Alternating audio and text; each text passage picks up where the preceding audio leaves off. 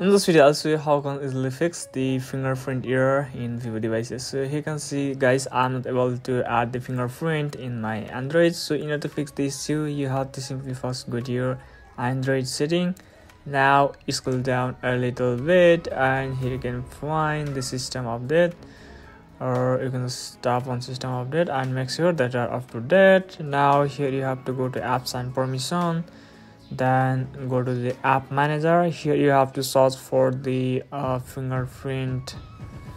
Just tap on more icon, tap on show system, and it will show all the system application. Here you have to go to the fingerprints and passwords.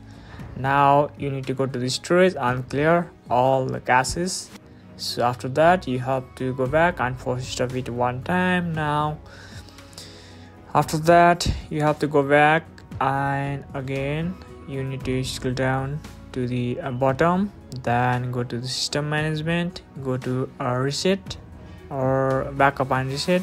Now here you have to reset all the settings in your Android. So after resetting all the settings, you have to go to the setting and check whether it's fixed or not. Now go to fingerprint and face passcode, tap on fingerprint. Now you can see it's fixed. So guys, if this video helps you out, make sure to like the video and consider subscribing to my channel. So I'll catch you in the next video.